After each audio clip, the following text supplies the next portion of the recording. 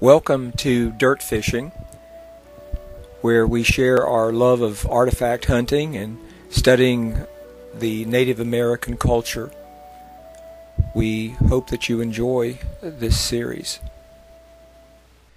I believe this is a hematite geode concretion, where the iron oxide acts as a cementing agent for the sand and the silt and the clay to make this rock. The Indians used them frequently for making paint pots.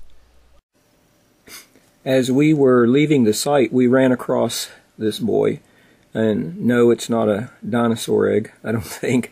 I wish. But I found one similar to it and broke it, and it was hollow. It was filled with clay, and I picked this one up. I thought, well, I'll just keep it to see what it does, and brought it home, and the wife was cleaning up after me, and she said, it's hollow, there's something in it. And you can kind of hear it rattle there. I'll show you both sides of it.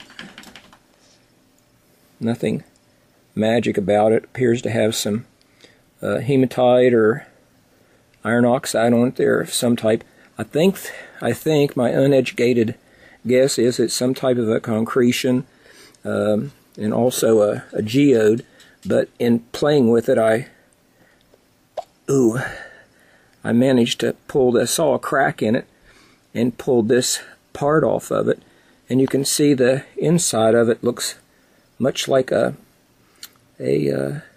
hematite, kind of a paint pot. And then if you look inside, you can see down in there 2 or 3 inches. And this is appears to have a clay, just appears to have clay in it. So anyway, kind of a neat rock. Just thought I would show that to you.